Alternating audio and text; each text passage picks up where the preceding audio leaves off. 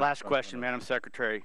Through the great work of Congressman Chris Smith, we know that 112 plans offered to congressional employees and members, only 9 offer 9 policies exclude abortion coverage, and I have his flyer that he handed out to us.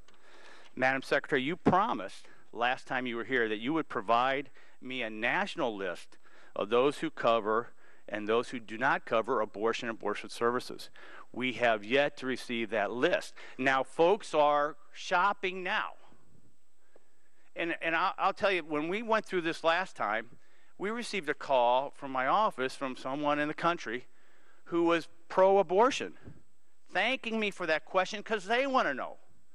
We need that list, Madam Secretary, and if they're shopping today, we need that list today. When will you provide that? Sir, every plan lists plan benefits, and the one plan benefit that they must list by law is abortion services. So as a shopper goes on, I would highly recommend that they look in the plan benefit section and check for the coverage they're interested in. Last time I was here, I held up numerous policies that would not explain that. In essence, you promised to provide the list of those insurance plans.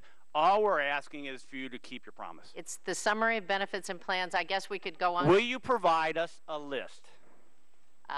I will ask the D.C. You promised last time. Sir, it is on the website. Will you promise a list? If it's on the website, can you provide us?